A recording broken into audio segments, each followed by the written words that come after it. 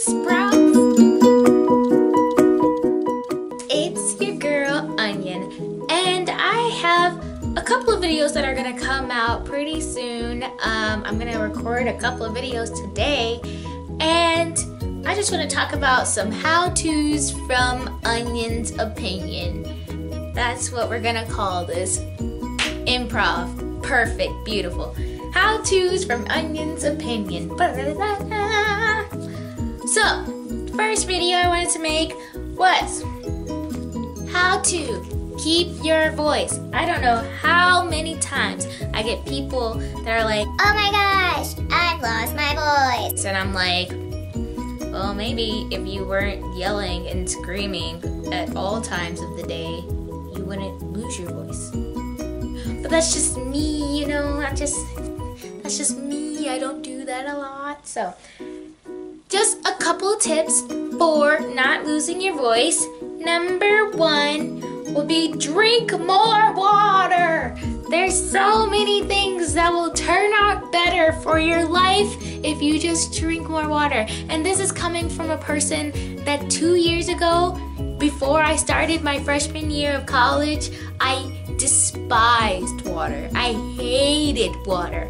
Now I can barely go a day without drinking water. Like, it's horrible. Like, I wake up and I'm like, where's my cup of water? Like, where's the water? I need the water. You are having troubles with something?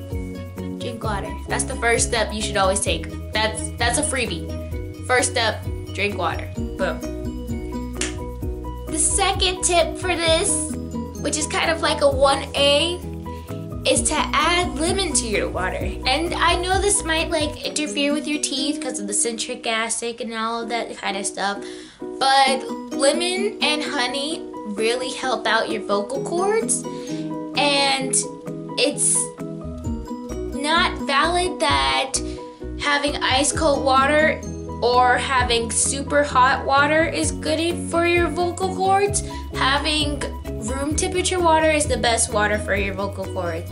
And having that water just heated up just a tiny bit and having lemon and honey added to it is going to help your vocal cords out immensely. I stand by that. Every time I would lose my voice, I would have a bottle of just water, lemon, and sometimes a little bit of honey. But like no sugar, no none of that, because that just irks on your voice too. So just nasty lemon water that's kind of hot. You drink that and you just keep it chill. Second tip is cough drops. I really stand by a certain brand of cough drops. This is not sponsored, of course. I don't have like 10,000 subscribers, so why would it be sponsored? This is not sponsored. I just like the cough drops. They are Pine Brothers throat drops, and they're like semi-hard, semi-soft. Like, you could just like put them inside of your tooth and just forget about them. They're amazing, and they help out my vocal cords so much. It's wild, the things that they do. So those help out. I've had the cherry kind, I've had the lemon kind. They're pretty good. They taste pretty good, and they help out a lot. So of course, I'm not a doctor, so take what I say next with a grain of salt. That's my disclaimer. I can put this at the beginning of the video, but I felt like saying it now. Think about changing up your diet.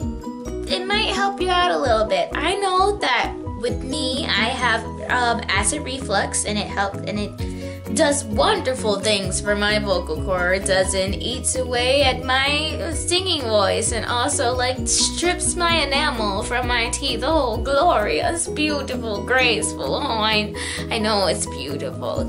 If you couldn't tell, that was a joke.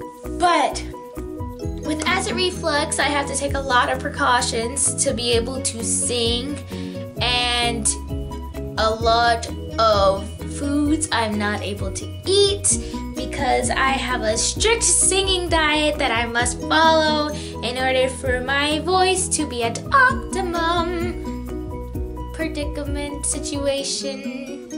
Yeah. So, my diet includes no dairy, which I'm lactose intolerant, so I don't really worry about that anyways. I've cut dairy out of my diet for a while now, and if I do have dairy, which is like ice cream, I don't do cheese anymore. Cheese, no, will not do cheese. But I do lactose-free milk, I do ice cream. I usually try to get lactose-free ice cream, but if I do get regular ice cream, then I only do it like once a month or once every 2 months. It's a luxury and it's not a normal thing that I usually do. So dairy, try like decreasing it maybe, or like cutting it out might work. And chocolate is included in this.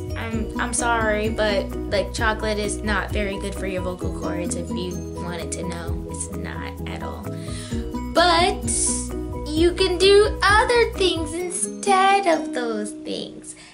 And this includes spicy foods are not really good for your vocal cords, and red foods are not really good for your vocal cords, because the red foods usually just sit on your vocal cords or sit just right there, and your vocal cords have to vibrate in order to make noise. So when something's sitting on it, it's not going to vibrate correctly. So there you go. So maybe think about cutting back on a couple of things that are not too good for your health. You can do your own research, of course. That'll help out a lot. And also talk to your doctor about what you can do, because I'm not a doctor, like I said. Number 4, maybe cut down on sodas. I know we like our sodas. They're good for good reasons, and they taste wonderful. But do you need a Coca-Cola every day? Do you really? Now, if you medically need a Coca-Cola every day, then you medically need a Coca-Cola every day. Drink a Coca-Cola, enjoy it, yes, Coca-Cola. But if you don't medically need it, maybe cut back on the vice a little bit. Maybe that'll help out your vocal cords. Again, substitute with water. Water's good. Number 5, and this is my last tip, just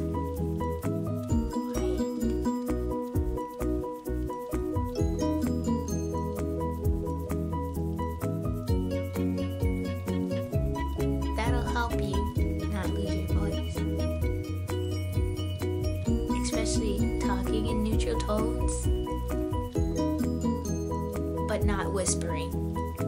Whispering damages your vocal cords more than yelling does. So talking in a normal tone at your optimal pitch will help out a lot. Alright? This has been my video, and I hope you guys have a good day. I'll see y'all later. Bye!